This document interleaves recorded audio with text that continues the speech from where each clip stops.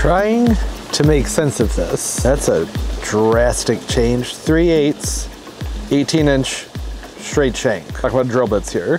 See that? Kind of, sort of, partially in focus. I was looking for a 12-inch, didn't know 18-inch was an option. Look at this, they have 24-inch. Sounds great, but 94, no. 18 inches should do this job. That should be plenty. Hey, what's up, garden friends? How's camera, behave. Jeff here, how's everybody doing? Hope you're doing well. I'm great. There's really no plan for this video, which sometimes those turn out to be some of my favorite videos. Sometimes y'all enjoy them the most too. Typically middle of the week, I like to focus on a type of plant or one specific project, but I realized today, the day this video comes out, it's the first day of summer. I want to double check. Sometimes I feel like it falls between the 20th and the 22nd, which that would be the 21st. Anyways, I think it'd be fun to just do some stuff. Do a little mini vlog. Not going to be an hour long like what I put out on a Saturday, but this is just a little bit more fun and relaxed. And I've been working on projects over the weekends. This way I can get everybody up to date with what's going on with those projects. Hang out, play with some plants, go with the flow. For this weekend's vlog video after this one, I need to get out and run some errands because I know I don't need more shrubbery, but I would like to get these yews planted up here on this hill, and I think I might need a couple more, and some annuals. I'm running low on annuals for some projects, so there'll be some plant shopping going on for this weekend's video. I'm not in the mood to do all that right now. I just want to get some yard work done, play with the dogs, get in the pool, enjoy summer. Oh, the drill bit.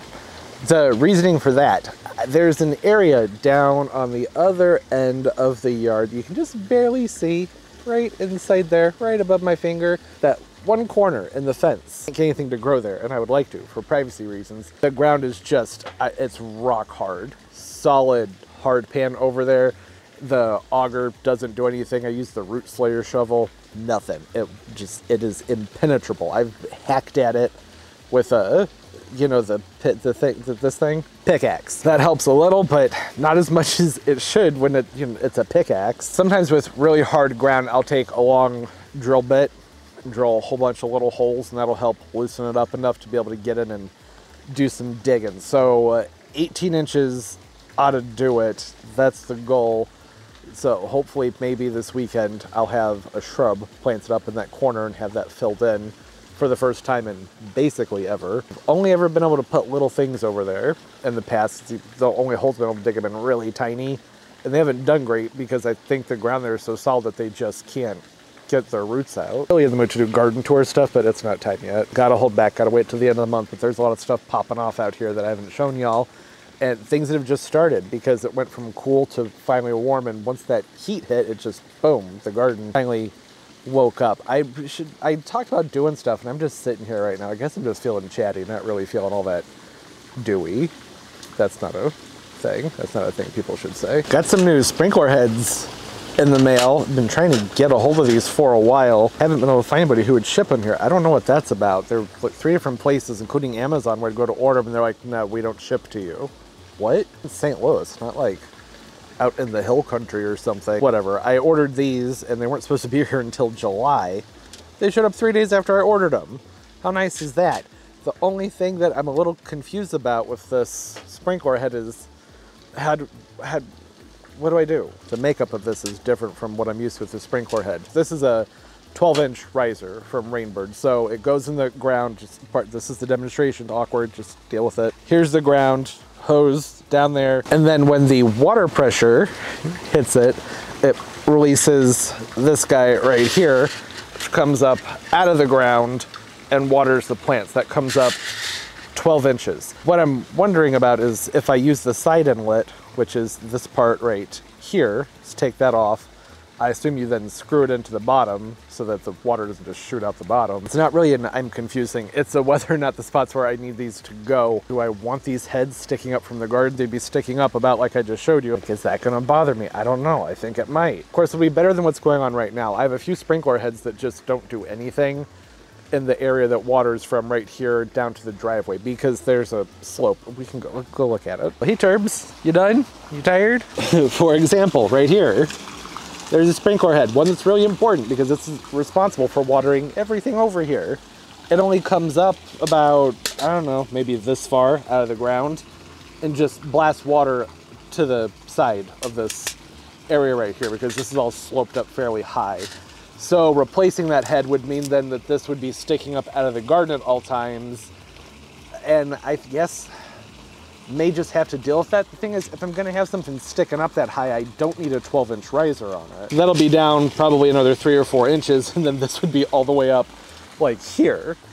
That's too high. So I might have to use a different kind of riser. They come in different sizes. 12 inches may have been too much for this spot. I may have to see if I can find an 8-inch riser. Yeah, that might be what I need to do. That, or bury this to this point so that's what's sticking up out of the ground.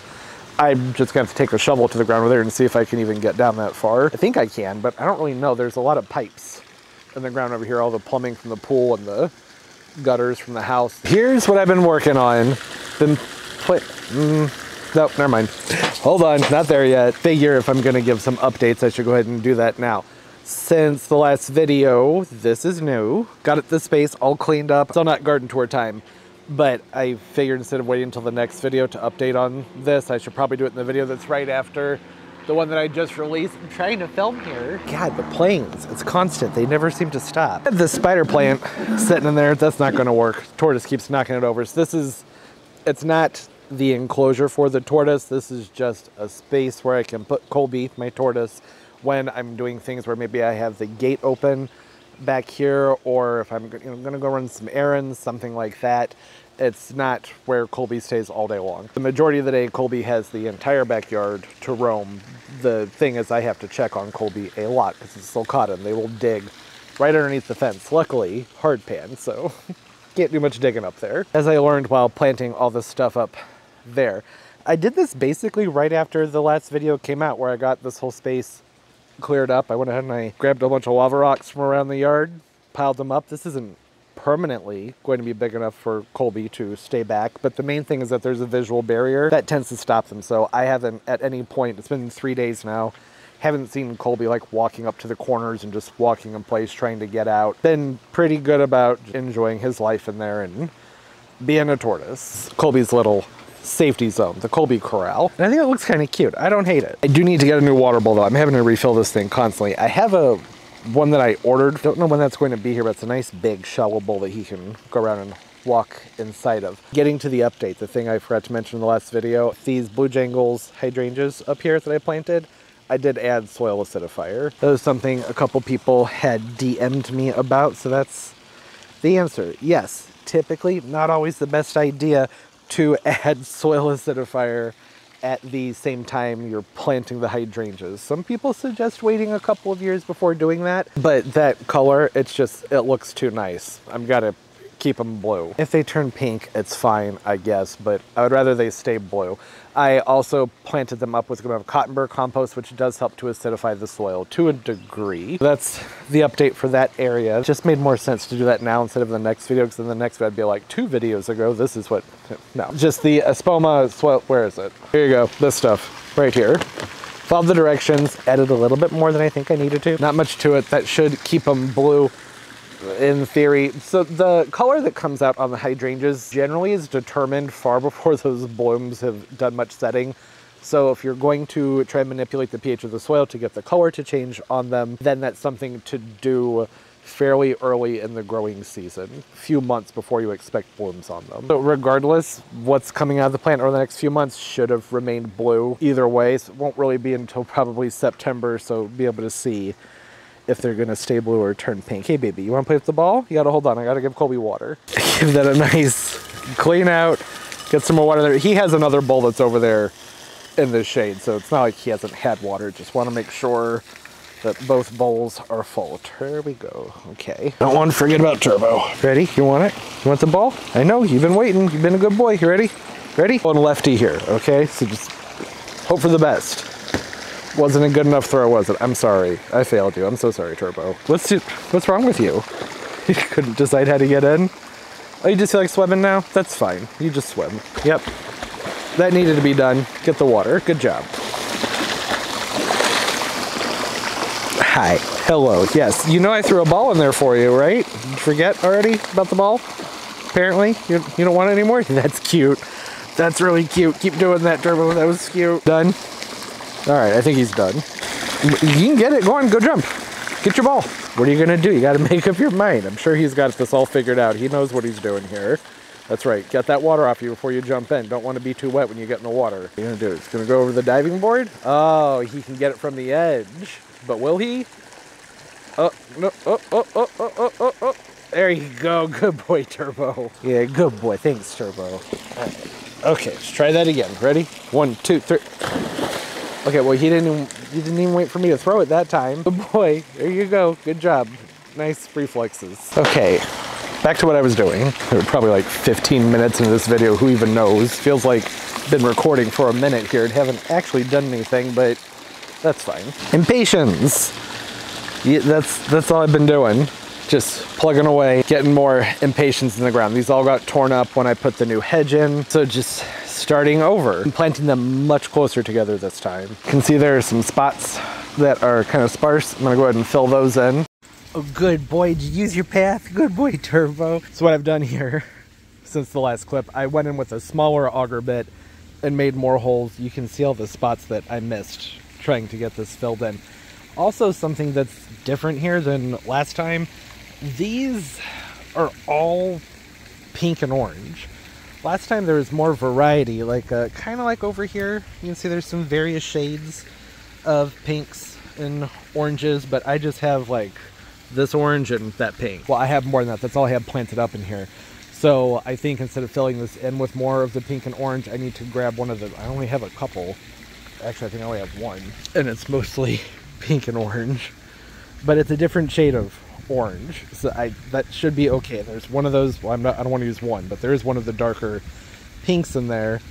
I'm gonna fill these in. Then this should be done with twice as many impatiens as it had before. And the reason I'm doing it that way, that I'm going with twice as many impatiens as there were in here to begin with, is because it's much later in the season. Despite their vigor and their name, you know, these being plants that are very prolific and grow quickly and fill in spaces very, very quickly, I'd still like it to be looking nice sooner than later. And there are still some impatiens in here that didn't get destroyed. I don't know what color they are, so I don't really know what colors to mix them up with. All I really know is I don't want to put these kind of orange ones, these more corally ones, with the really orange ones. And is this worthy of conversation? Probably not. Okay. I'd say that's pretty good. Pardon the lighting. This is the time of day. That's the way the light comes through. 5:30 in the afternoon. I think that's filled in pretty nicely. You gotta remember with impatiens, it takes them a while to get looking good. They end up getting so scraggly inside of these 6-packs, which is another reason I've been doubling up on them, because they need to get into the ground. If it were a month earlier, I wouldn't double up in those holes. I've also been digging most of those holes with a large 6-inch auger bit, so they're not like pressed right up against each other. These are going to have less growing time by a good 6 weeks from when I normally plant them this year, so I don't know, I'm not all that worried about them choking each other out. If they do, then survival of the fittest. It's whatever, it'll be fine. And I need to do, oh, that's embarrassing. That's embarrassing, don't judge me. It's a garden, these things happen, the weeds happen, it's not the end of the world. I was about to say I need to get in here and fill this area back in as well, because the dogs did a number on the ones that I had planted over there, and there was a hiccup with the irrigation system this spring. That didn't help things either. So I think I'm going to take what I have left and take them down a little bit further this way, maybe a lot further. I might take them all the way to the bananas, and then maybe do another row of them up top here. I didn't go very high with them because I mentioned when I was planting these up about a month or so ago that I didn't know where the gingers were going to come up, and I didn't want to start digging into where those ginger roots are because they had a very rough winter. You can see they're coming up very patchy, but they survived, at least most of them did, so I'm not complaining about that. I would say at this point, it's pretty safe to say that there aren't going to be any gingers coming up in this row right here. Seems unlikely. Holy frickin' weeds, man. I haven't been down here that much. I've been so focused on the berm and on the other end. This is what happens when you just go 1 week without weeding. I don't really care. Weeds happen. It's fine. Oh, here's the whole point. I picked up the camera and forgot to mention it. I'm wondering if I should do a row of caladiums behind here. I did that last year, didn't get a ton of growth out of them in this berm. I did over there and in a berm behind me. Right here, not much, but look at how much more sun there is. Yeah, it's afternoon sun, but still, that's you know, a few more hours than it was getting last year. I have enough to go in here and plop a bunch of holes in there and, you know, just see what happens. He's having a good time, aren't you, Turbs? Doesn't exactly take all that much, as long as there's a toy and a pool. That dog's happy. All right, all finished up over here, finally. Took a while. It may not look like it, but I've actually doubled the amount of Impatiens over here compared to what was here before, just from simply doubling up inside of some of those holes, not all of them. I mostly only doubled up on the ones that were pretty small. And the neighbor's pool company just showed up. So things are about to get pretty noisy. That's about all there is to see. I also did a row of caladiums behind everything. I planted, I think, like 50 or 75 here and another 50 or 75, something like that, over there. Also did a smooch begonia on each side of the steps here. Slightly different light, so it'll be interesting to see how they perform. And I've also noticed when I came out this morning that several of these were dug up. So I'm thinking there's a critter out here that's maybe tearing these up. And I've been blaming the dogs this whole time, and we've seen the dogs run through them. Probably multiple causes for what's going on there. I did see a tiny little baby possum down the street a couple weeks ago, and I've never seen a possum here before, so that maybe, I don't know, wasn't a big deal. The roots weren't torn up, the plant, it was one of these Impatiens which just flopped over, so easy fix. But anyways, that's all done. Let's go do something else now. Well, that was fun. I can't wait to see how everything grows in over the... Why did I hit record and then just set everybody down? I got distracted. My bad. Things are getting loud, so time to wrap it up. There's one thing I wanted to show y'all. This orchid right here. Beautiful Phalaenopsis I got from Norman's. Has really, really beautiful, vibrant orange flowers, and I've been waiting for it to bloom. All my other orchids are in bloom. Just been wondering, like, what's going on with you? Been getting fertilized and everything, maybe a bit too much light, but all the other orchids are sitting right next to it and they seem pretty happy. I was watering and fertilizing this morning and looking at the roots, and then I noticed, oh, what's going on there? Can you see that? Yeah, that's a flower bud. Why? What do you do? That's not where that's supposed to be. I've been growing orchids basically my whole life. Never seen this happen before. Do you want me to throw it? Go ahead and give that a throw, because he's not going to leave me alone until I throw it. Love the enthusiasm with the way he jumps in the water. Yeah, sometimes they'll shoot out an inflorescence, a flower spike that just is angled down. My guess would be it just kept going down for some reason. Normally they go towards the light. This side of the pot was facing away from the window, so I don't... What happened? I can go ahead and cut it out, I guess. Just cut a hole in the side of the container there and see if that'll free it. I don't really want to do that. Now, what the heck? I have a knife sitting right next to me. Box cutter can just maybe like cut a circle around there. See if that might let it get out and get some air. I'll probably end up repotting this entire plant regardless. So the main thing here is to just be really careful with the blade. Try to not cut any roots. If I do, it's not like the plant's just going to drop dead. Phals are typically pretty sturdy orchids. That's not something I'm worried about here.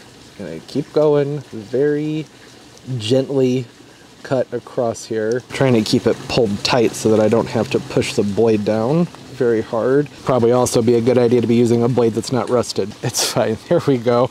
That should be interesting. Can't say what's going to happen with it, but I figured may as well give it a try, see what happens. Perhaps it will go ahead and unfurl now that it has access to some air. You can't set that back into its cash pot. That's fine. It's not a very wobbly plant. It'll stay up on its own. Yeah, moving forward, having a giant hole like that in the side of the container could make it more difficult to keep the plant hydrated, though that's not something I'm all that concerned about with the amount of moss that's in here. Just going to have to remember to water it from the top very thoroughly and then to hold it on its side. Then let the water rush in through the side. And when that's done flowering, or whatever ends up happening with what's going on here, and just throw some tape over the hole, it'd be fine. New roots could end up getting stuck to that tape, but I would imagine that the adhesive over multiple waterings and having the moss against it probably won't have much of a grip to it. Regardless, it doesn't really matter. I'm going to end up wanting to repot this because its roots are already doing their thing down here on the bottom. See that?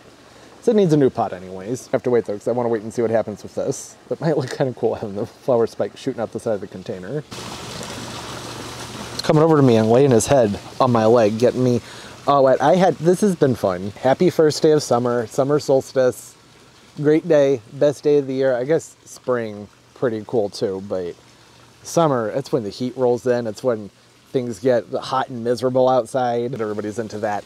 The nice warm summer nights. That's my favorite part of summer. The warm summer evenings, hanging outside, grilling, going to parks, concerts, all that fun stuff. Hope everybody's doing well, having a great day and a great life, and everything just going absolutely beautifully for you. Can you see? Gonna be handling this spot next week, or not next week, Saturday, because I forgot. I'm doing a vlog on a Wednesday. Video after this one, gonna get the fountain reset. I'm gonna clear out this whole area back here on this hill, get some shrubs in the ground, whatever excess and why am I ruining it? We'll talk about that next week, or no, next video. Comment down below, say hi. I love talking to everybody. What are your thoughts on this? I love when plants do weird plant things that you don't expect them to. Okay, as always, and most importantly, everybody, keep on growing. Bye bye.